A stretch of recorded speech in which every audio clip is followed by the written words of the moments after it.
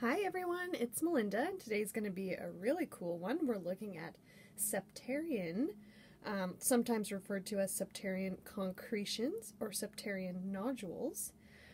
They are becoming more popular these days and more readily available to purchase. Large, beautiful specimens like these from Utah can be a little bit more on the pricey side, which is why I started with a little specimen. And the ones from Utah do have like some specifications to them rather than others that can be found in the world. So Septarian, like I said before, is a concretion. It contains angular cavities or cracks, which are called septaria. And that word comes from the Latin word septum, meaning partition. And again, that refers to the cracks and separations in this kind of rock. We can see them quite clearly, and it's what kind of makes them so unique. There are other people out there that believe the name Septarian is derived from the Latin word septem rather than septum, and septem means seven. People relate this to the fact that the mud balls are cracked with 7 points in every direction, and you can see that present here. 1, 2, 3, 4, 5, 6, 7. However, this is thought to be quite incorrect. We do have other examples of Septarian nodules, such as this one, that have, quite a few cracks in them.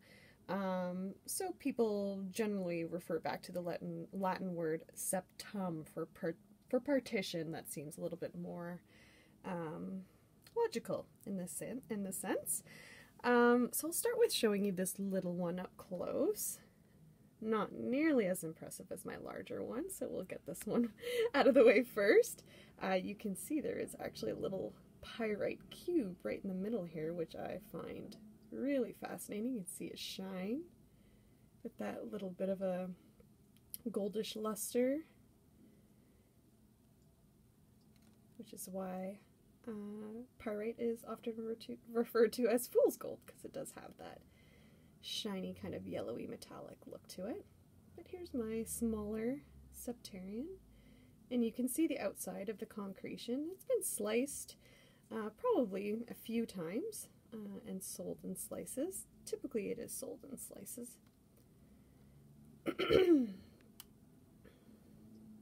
So when we're referring to Septarian in general, worldwide Septarian, the process that creates the septaria, the different cracks and branches that we see, still kind of remains unclear on the world scale.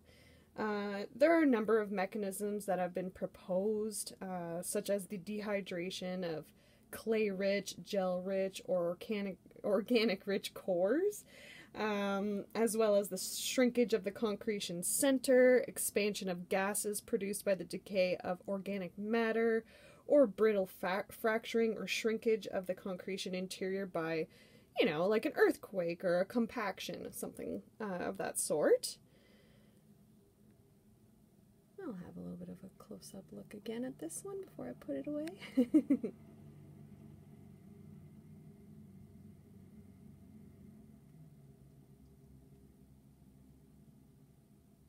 There we go.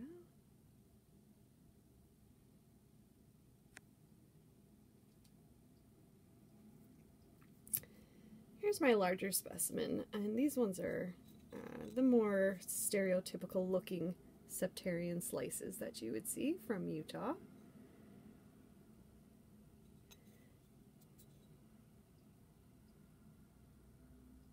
Isn't that just stunning? So Utah Septarians do have a little bit more knowledge surrounding them specifically. So they're formed during the Cretaceous period, 50 to 70 million years ago, when the Gulf of Mexico reached what is now southern Utah. And decomposing sea life killed by volcanic eruptions had a chemical attraction to the sediment around them, which formed mud balls. That attraction is what caused these mud balls to be formed. And as the ocean receded, the balls were left to dry and crack. Because of their bentonite content, which is in the clay, the surrounding clay. They also shrank at the same time, which trapped the crystals inside.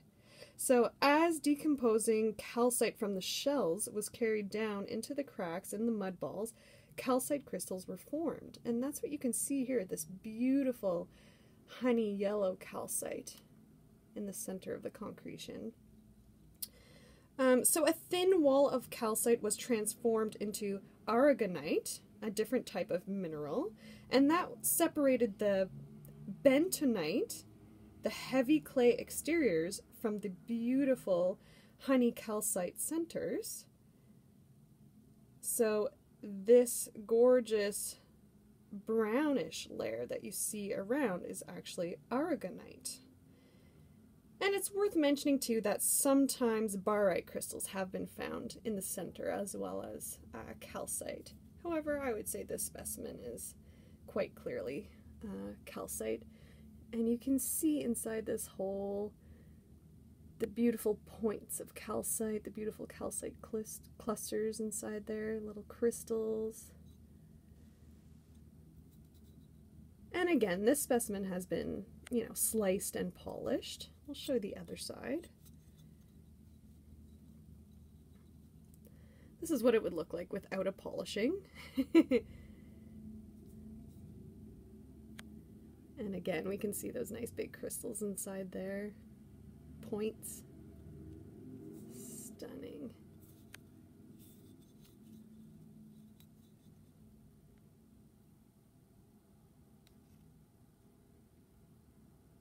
You can see right through. There's my finger on the other side.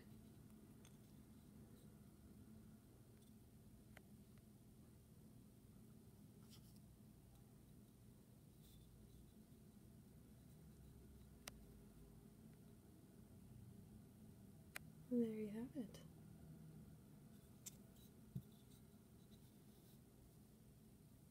And there you go. I only have 2 Septarian specimens so far, but I'm quite pleased with them. I hope you enjoyed them too. I hope everyone has a good day. Bye!